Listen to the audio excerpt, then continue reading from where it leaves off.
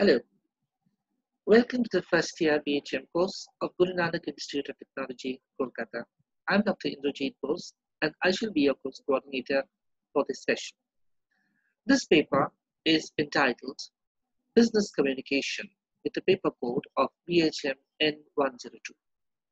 In the course of this paper, we are taking a look at the various forms, genres, and modes of communication in the workplace context, especially with reference to the hospital and the healthcare industry. Now, this lecture is lecture 10 in the series, and it is based on the theory which informs the whole process of communication exchange in the interaction or the interpersonal exchanges between the management professional in hospitals and the general public and other people in the medical profession. So we shall look at this meaning and process of communication in the course of this lecture.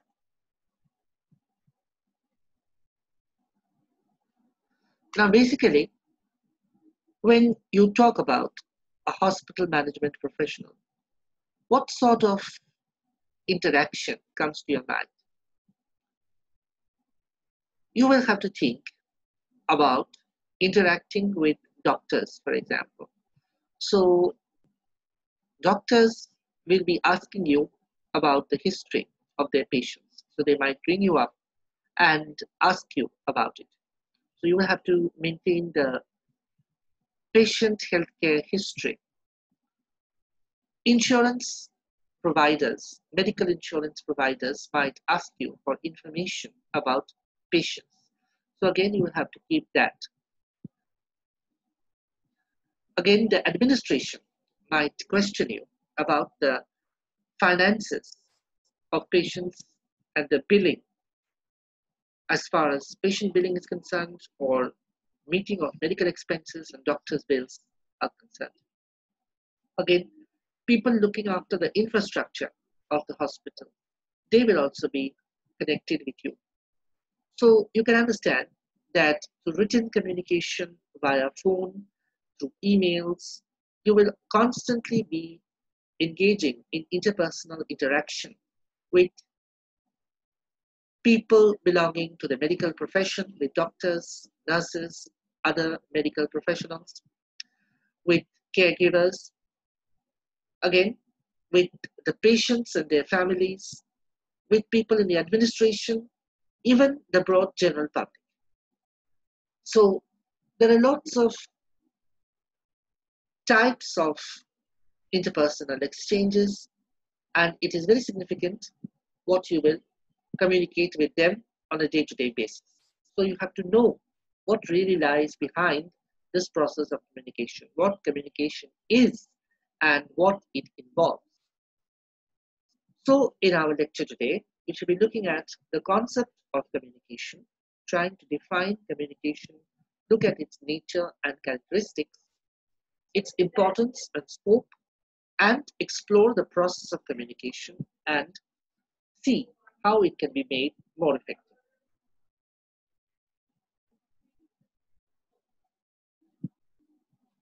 Now, I think we can begin at a basic point of the nature of man in society. Basically, man is a social animal. That is how Aristotle, the ancient Greek thinker, defined man.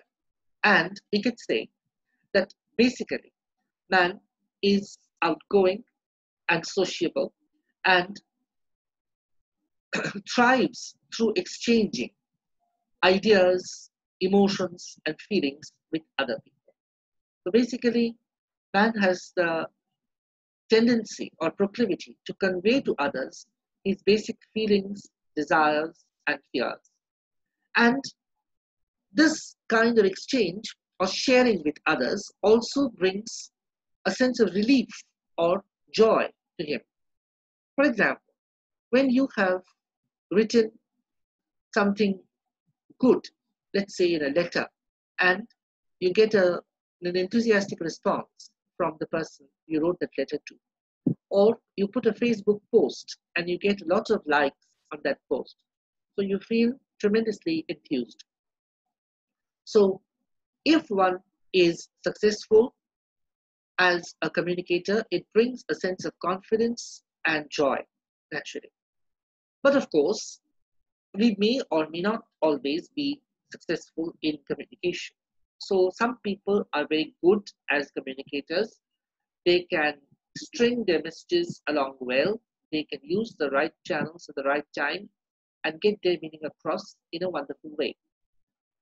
Other people who are not able to do these things may be poor communicators, and they may even fail in communication attempts. But basically, communication arises because of man's need for exchanging thoughts, ideas, feelings with others. And we should also note that out of this process of exchange, or out of this need for sharing, has emerged something very, very special, and that is language. So language is a specialized means of exchange or interaction which has emerged out of this process of communication. At first, of course, man did not have language. In fact, early on, men communicated through signs or through pictures or drawings. If you talk about prehistoric man, then he drew pictures on the walls of the caves where he lived. uh, by looking at those pictures or studying those pictures, we can understand, or we can get an inkling of his feelings and his fears and desires. Then people belonging to civilizations like the Egyptians, for example, had a hieroglyphic script by which they expressed their thoughts and ideas. And that has been deciphered later on. Then, of course, man developed language as a specialized tool of communication, and over the years and centuries, man has been perfecting that. And in fact, it has become something highly specialized and developed in communication exchanges. Now, so therefore, we can say that basic to communication is the idea of sharing or interchange, exchange, or partnership. And the word communication comes from the Latin word communis, which means common. Now, there have been various definitions of communication given by the experts. I think we should take a look at some of these definitions to understand what is the process of communication and what is communication actually in a proper way. Now, here is G.G. Brown's definition. Let's start with what Brown has to say. I'm reading out. Communication is the transfer of information from one person to another, whether or not it elicits confidence. But the information transferred must be understandable to the receiver. Or in other words, the point that we are getting from this is communication is basically a process of information transfer. This is done from one person to another person, and this information transferred must be understood by the other person. Okay. Now here there is a technical term which is used, receiver. The person who initiates the communication exchange is called the sender, and the person at the other end who receives the communication is called the receiver. So the basic point is that if communication is done without the transference of meaning, or if the person to whom the communication is done is not able to understand what is communicated, then we can say that communication has not been successful. Let us look at some more definitions. Now, Newman and Summer define communication thus. Communication is an exchange of facts, ideas, opinions, or emotions by two or more persons. So once again, we are getting a whole gamut of feelings and ideas which are exchanged, facts, ideas, opinions, or emotions. So that is all what is exchanged. Again, it may be between two or more persons. What about Alan Lewis's definition now? Communication is the sum of all the things one person does when he wants to create understanding in the mind of another. It involves a systematic and continuous process of telling, listening, and understanding. Okay, so what are the points in this definition? Communication is the sum of all the things one person does when he wants to create understanding in the mind of another. So naturally, the whole process is started with one person wishing to communicate something by saying something to another person, and he wants to get that across to the other person. It involves a systematic and continuous process of telling, listening, understanding. Telling on the part of the person who is speaking or who is transferring, listening on the part of the receiver who is responding, and understanding on the part of the receiver, which gives a response back to the sender. Now we shall look at one more definition of communication, which is a very seminal one, and it is extremely well put and illustrated. So let us read this. This is by Keith Davis. Let's see what Keith Davis has to say about communication. Communication is the transfer of information and understanding from one person to another person through thoughts, ideas, opinions, and values. It is the bridge of meaning among people through which one can surmount the river of misunderstanding that sometimes separates people. So what are the key points that emerge out of this definition? First of all, communication is an information transfer that can take place between one person and another person. What is exchanged is thoughts, ideas, opinions, values, etc. And additionally, Keith Davis wonderfully puts or conveys across two metaphors. One is the bridge of meaning. So communication is like a bridge. It brings people together. It unites people. And misunderstanding is like a river. It's like the river after the monsoons in full spate, which washes everything away. So misunderstanding or miscommunication is like a river which disunites and separates people. So I think certain points have emerged from these definitions of communication. If we look at more definitions, I think the same points will be repeated in different ways. So what are these points? Let us quickly recap. Communication is a process. It is a process of transference of thoughts, ideas, opinions, values from one person to another person. This process is accompanied by the exchange of meaning also. And communication is something which unites people, brings people together. So there is a great unifying force in communication. Now, let us explore certain features and characteristics of communication. Communication is a process, we have already said that, and it is a two-way process. In other words, it is a two-way street. Something is given and something is obtained as a result of that. So it's never a one-way process. It will never be a single street. It's never a blind lane.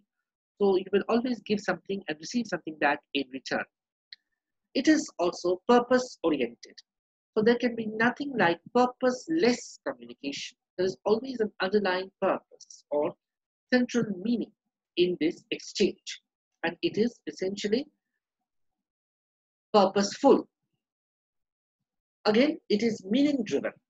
So in other words, there is a central or centrality of meaning which is involved in this communicative exchange, and you can say that conveying this meaning across is at the base of the mind of the person who is sending it across.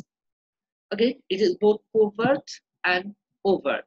In other words, not only what we get from the outside, but there are also inner meanings, or there may be a plurality of meanings. And it also includes psychological elements like submerged thoughts, ideas, and feelings, which are called the hidden data of communication. So they also influence the communication process. So I should be giving a small example over here to explain this idea. Let us see. Let's say that there is an interview that is going on, and the interview has started well. The candidate is feeling quite confident and answering the questions put by the interviewer. Suddenly, the interviewer starts asking, hostile questions or negative questions, and the candidate cannot understand why this change has suddenly taken place. The candidate is unable to understand, and the interview ends on an unsatisfactory note. The candidate is very depressed. Now, why did this change take place? Actually, when the candidate was being asked questions, he mentioned something about his personal background, some fact, which is something that the interviewer dislikes. Or in other words, the interviewer has a personal dislike of something which the candidate mentioned in his personal past. And because of this, the candidate was subjected to these hostile questions by the interviewer immediately after this point in the interview. And the interview started going all wrong. So it was as a result of the prejudice of the interviewer. But this is not something which should be there. It's not something that can be pinpointed by the candidate or by anybody else, because it is something hidden in the mind or in the subterranean consciousness of the interviewer. So we can see that it is in this way often that psychological ideas, submerged thoughts and feelings, psychological elements influence the process of communication.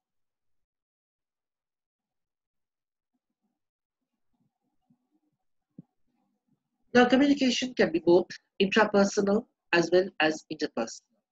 Intrapersonal, that is communication with oneself. If I keep a diary or journal, then necessarily I'm communicating with myself.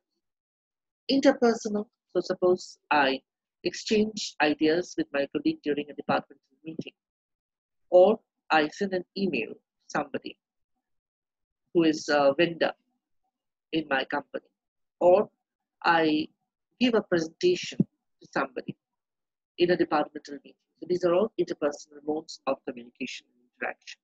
There can also be diverse channels, media, and modes. So one can use the public media channels like radio, television, or internet, and also social media like Facebook, Instagram, Twitter, in order to interact with members of the public, with patients, with medical insurance companies, healthcare sector workers, pharmaceutical companies, and so on. So you will find that increasingly the job or the role that you are going to take up in your workplace later on will involve a lot of use of these media and channels. So we'll have to make proactive use of this media. Now, communication can be one-to-one or one-to-many, or in fact, many-to-many. Like, suppose when you are interacting with your colleague in a departmental meeting, it is one-to-one. Or when it is one person who is giving a sales presentation to an audience, it's one-to-many. But again, they can be many-to-many, like a team of doctors talking in a talk show, which is being broadcast via satellite. Now, human communication also differs from non-human or animal communication. In fact, animals and birds have their own language, and scientists have studied them, but that is different from human language. And apart from language, there can also be, as I have said, pictorial communication or communication through signs and symbols. If you are proficient in computer science, you will be able to use various computer codes, and you will know coding. Now, what is the scope of communication? This is something to be considered before we move on to the process of communication as such. Now, communication, of course, is not confined to the surrounding or the local context. In fact, it extends beyond the frontiers, extends across nationalities, borders, and racial boundaries. Nowadays, as a matter of fact, in the 21st century, communication is global and international in scope. As a result of emerging technology and the internet and the spread of digital media, communication has become international in scope.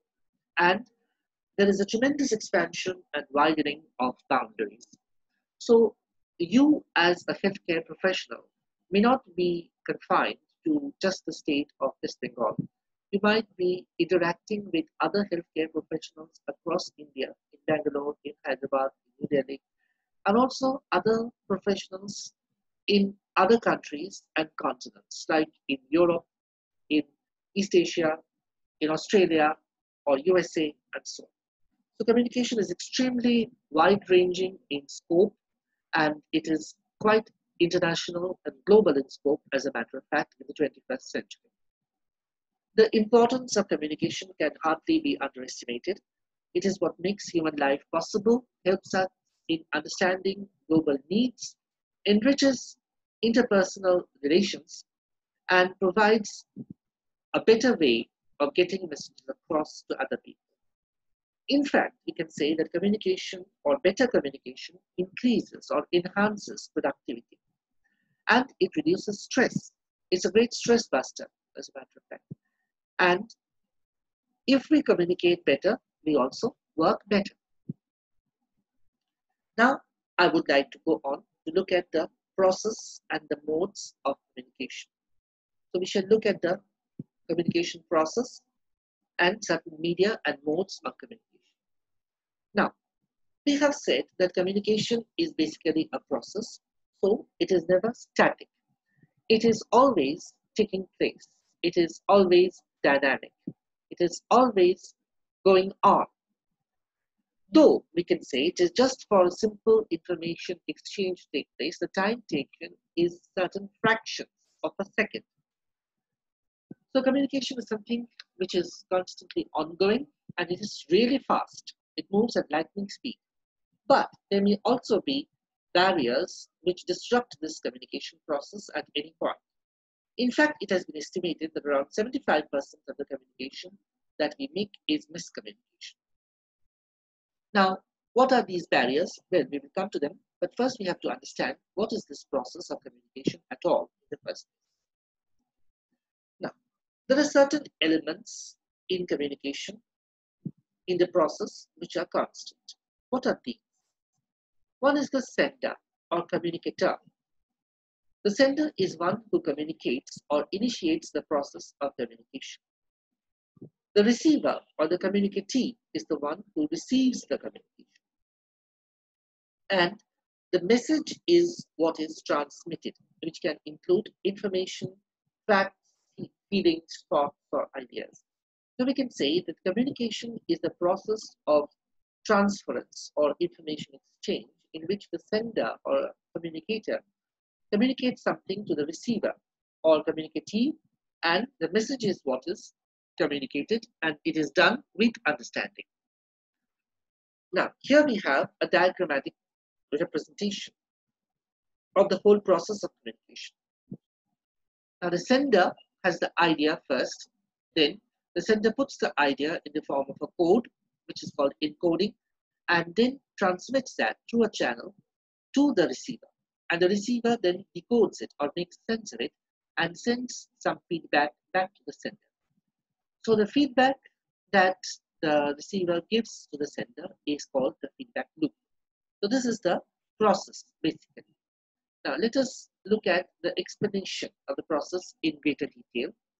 The first stage, when the sender first has the idea about this whole information exchange in his or her mind, this is called ideation. At this stage, there are only thoughts which are formed, and obviously I cannot communicate my thoughts unless I put that in the form of language or something which can be understood by other people.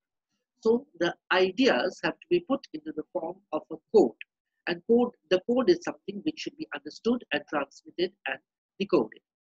So this code may be language or something else. So the idea in the encoded form is transmitted across, and this is called the process of transmission. Now the receiver takes it out of the code or deciphers it from the code, as it is called. This is called the process of decoding. Now once the receiver has decoded the message and make sense of the message, then the receiver can give an appropriate feedback back to the sender. So then the feedback is sent across from the receiver side back to the sender side. In fact, we can say that this feedback that we have is essential for effective communication. Now, there are several types of feedback that are possible. For example, let me give you some examples. Let us say that you are working in a multi-specialty hospital as a management training. Now, you will be given some notes by your supervisor about feedback on the way that you are conducting yourself during the training period. Okay, so that is your supervisor's feedback. Again, you might have to give a feedback form to patients in which patients will rate you on a scale of 1 to 10 or 1 to 5 about various aspects of your administrative control, your healthcare support, your patient care, your consideration for them, and other things, your technical expertise. So patients will give you ratings, and then from an analysis of these patient feedback forms, you might arrive at certain conclusions. Again, the administration might do an appraisal or annual appraisal of you as an employee every year, and they might fill up a form. They might ask you to look at a form which they have filled up about data regarding your administrative control in the organization. So that will give you a kind of feedback about your administrative abilities. Okay. Again, from finance, you might get some feedback about your abilities to manage finances. So there are different kinds of feedback that you will be dealing with. So feedback can be of different types. There can be positive feedback or what went well. So many patients might write that they had a very positive experience. Or it can be negative feedback, what did not go so well. So maybe you can have a question that you ask your patients that what were a few things which did not go so well with you during your stay in the hospital. So they might mention a few factors. What is the utility of that? So that you can introspect and improve upon those facilities. Again, there is negative feed forward, that is things that need really no repetition, or positive feed forward, things that would improve future performance. Actually, this is something which is always very much tied up with the process of feedback. And we are always trying to improve ourselves with the help of the feedback that we receive from others. So when I'm in the training process and I get my training notes from my supervisor or trainer, then I will look at those points of what is not going so well and try to build up or consolidate from there, try to remedy the problem areas. So one very important role of the feedback that we get is to look at the performance in a new light. So this is something that we are always supposed to do. So be careful about the collecting of feedback. Always be open to feedback from others and pay attention to what others are saying and feeling about you, and look at this feedback not as a means of expressing criticism about your actions, but as a way of improving upon yourself in future endeavors. So feedback has a very, very positive role to play in the long term as far as our individual performance or communication is concerned. Now, again, choosing the appropriate media or the right media for communication is very, very important. Now, the message or the feedback needs appropriate structuring. So, I might say that, oh, I didn't like this hospital. I didn't like some of the food that you serve your patients. But is that really expressed in a very structured kind of way? No, it is not. It's just a kind of random remark made by a patient. So that, of course, cannot be taken in a very structured way. In order to get the structured feedback, I need to have a feedback mechanism. Like, for example, I have a proper feedback form, which I ask the patients to fill up. And then I preserve the copies of that form, or I make an analysis on the basis of the feedback forms that my patients fill up and give to me. Okay? Or I might take, short audio clips or video clips of what the patients are saying, and again put them in a file which will be arranged in a sequential kind of way. So again, you need the appropriate structuring of the feedback. And of course, the media selection. So is it a video that you want, or is it an audio file, or would you like to keep a hard copy of the feedback? So whatever is appropriate for you, you need to think it out. Especially if you are in the administration in a large hospital, then your feedback certainly has got to be structured. It has got to be preserved well and documented in the system. And you need to keep a copy of the feedback from all sides. So unstructured feedback is not of much value if you are in the administration. It mostly has to be structured and arranged in a very, very systematic way. So patient feedback reports, healthcare reports, records of the administration feedback from there, you all need to keep all this in a very, very systematic way. And there can be verbal as well as non-verbal feedback certainly, and it can be transmitted written or electronic modes. So I can convey the feedback to letters, emails, bulletins, news feeds, or surveys, or phone calls, or news reports. These are all examples of feedback. So at some point of time or the other, all of them are going to be there in your day-to-day interaction in the workplace, and you will need to keep a track of all of them. Now, the feedback needs to be constructive as far as possible, but of course, if there is any negative feedback, don't take it in a negative light. Try to take certain action points from the feedback and try to make something constructive out of it. Even if you get negative feedback, do not be disheartened, but try to get something positive out of it and try to rebuild what is going wrong by finding out what are the areas or weaknesses which you are susceptible to, so that you can troubleshoot and remedy those problems in the near or distant future. Now, effective communication is really the need of the hour. And of course, as a hospital management employee, living in the public eye, living in front of the public media, you will need to be a very effective communicator in the future. And various stakeholders will all be involved with you in this process of interpersonal exchange or communication, which makes your day-to-day work in the hospital and the healthcare sector possible. Now, you always need to improve upon yourself. Even if you are a good speaker or writer, doesn't mean that you cannot improve upon your communication skills or abilities.